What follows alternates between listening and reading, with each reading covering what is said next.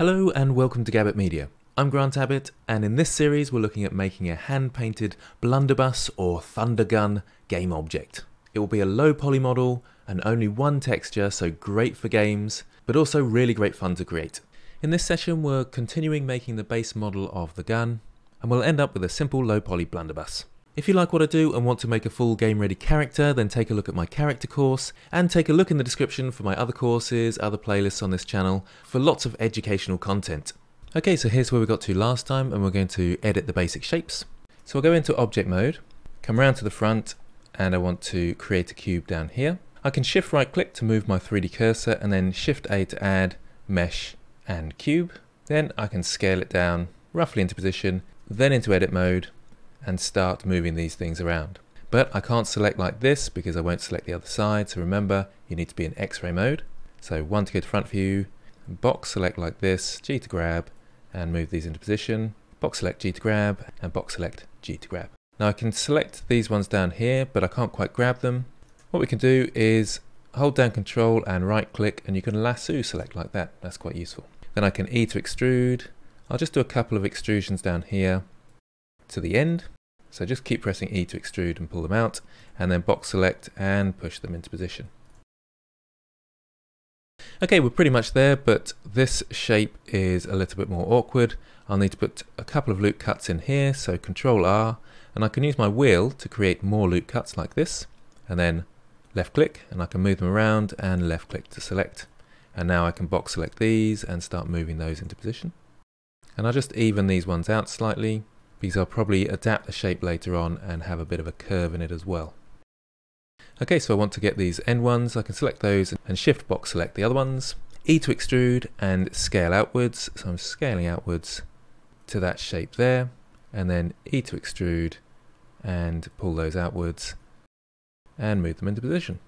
Let's go into object mode, out of X-ray mode, and have another look at that. And I'll just thin it a little bit, so S then Y. Just a little bit for now because we're going to curve the shape round a little bit later. Okay, back to front view, back to edit mode, and into X-ray mode. Lasso select by Control, right click and draw. E to extrude, S to scale. Oh, now I've done something interesting here. If you look, I've got a vertex at the back going out as well.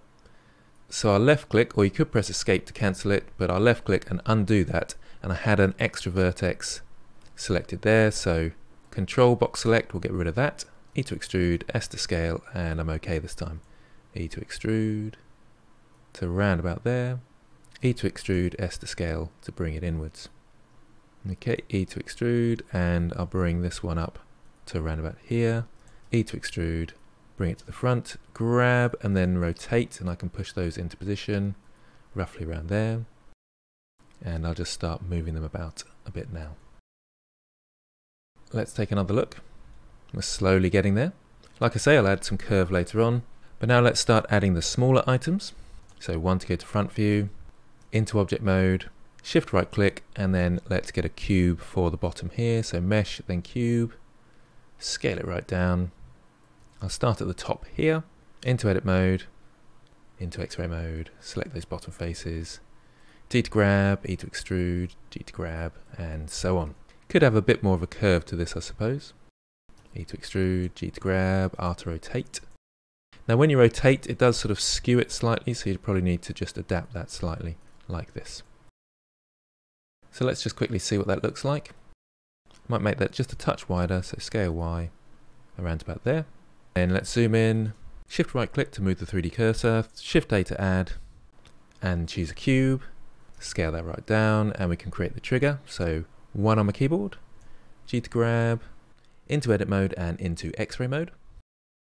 Start moving these into position.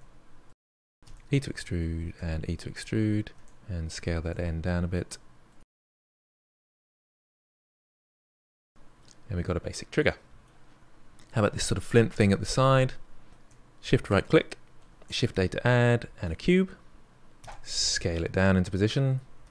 So all the time we're doing pretty much the same thing of basic box modeling, E to extrude, Control R for loop cuts, and moving things around. So into edit mode, G to grab. This is a slightly more complex shape, so I'll just bring this to here. Just looking at the outline, we can extrude these out this way and extrude them again. G to grab. And this is quite awkward at the end here. So what I'll do is I'll move that to the middle there, and I'll actually sort of create a bit more of a point at the end, and then grab all these and make sure I don't get that one. So hold down Control and box select that one. Then I can extrude that out and move these into position. So over to here. And the last one, we want to get these and extrude them out this way. So we've got some sort of thingy at the front there. Okay, let's go back to solid mode and see what's going on. So in object mode with tab, I can scale that in the Y to make it a bit thinner, and just grab it in the Y to bring it across slightly. We're certainly getting there. Now let's just think about a few of these details. So on the telescopic sights, let's go into front view, into edit mode, and I can select all these faces along here by going to face mode. And when you're in face mode, you can Alt left click on one of the lines going across the face loop you want to get. So this one, for example, will select that face loop there. If I did it the other way, on one of the edges going this way, it selects face loop going along there, and it stops where it meets something like an n-gon or a triangle, so it will stop at the end here. Whereas these ones, if I Alt left click on those, they go all the way round because it's all quads. So I can Alt left click on that. Let's go back to front view and then press E to extrude, and you can see it extruding there.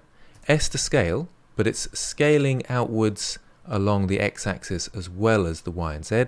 So if I press Shift X, it will constrain it so it doesn't go along the x-axis, and we end up with our sort of bracket for our sight. So I'll do that once again. Alt left click on one of the lines going across to select the face loop. E to extrude, S to scale, and it's coming out, and then Shift X so it doesn't go in the x-axis. Now I forgot to go to front view for this, so I can get it roughly right. Go to front view and then S Shift X again so it doesn't go in the x-axis, and make sure they're perfectly lined up. And that's looking pretty good. Okay, so what about the glass at the front here then? Well, what I want to do is hide the reference image when I'm in perspective view like this, so I can easily see the front. What we can do, if I go to object mode and select that empty, the reference image, and we can see it just across here. We've got some properties down here, object data properties. If I click on that, we can actually turn it off in perspective mode. So it looks like it's disappeared, but if I go to 1, it's still there. So when I need it, I can go to orthographic mode, which you can see there, 1 on your keyboard, and orthographic is ticked. But as soon as I press my middle mouse button to go out of orthographic mode, I can just see my gun, and it's looking kind of fun at the moment. Okay, so selecting the sight, into edit mode again, let's select that front face there.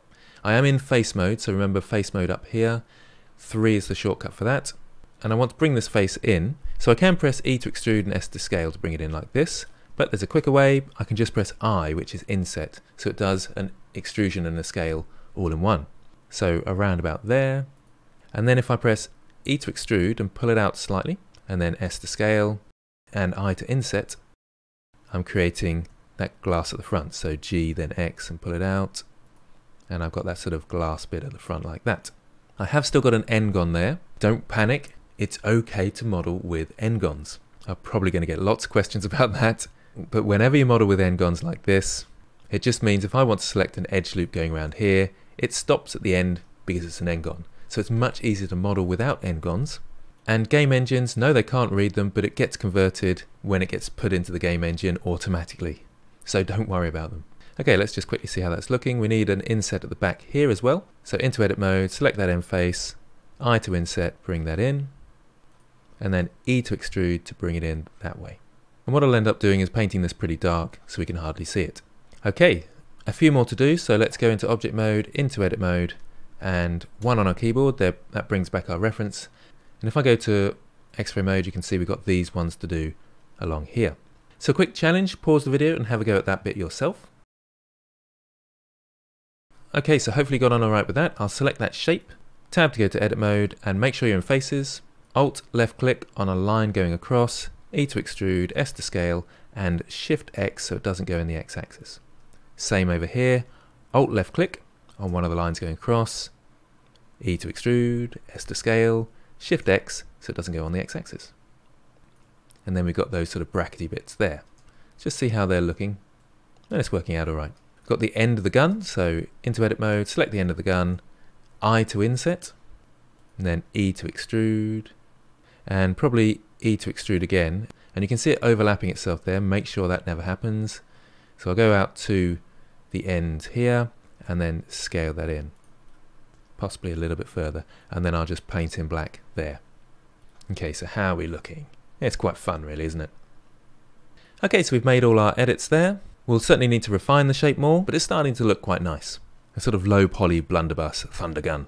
Thanks again for all your support. Thanks for those that watch an advert, those that donate, and those that are Patreons. If you've got any questions or thoughts, then comment below. So thanks for watching, and I'll see you next time.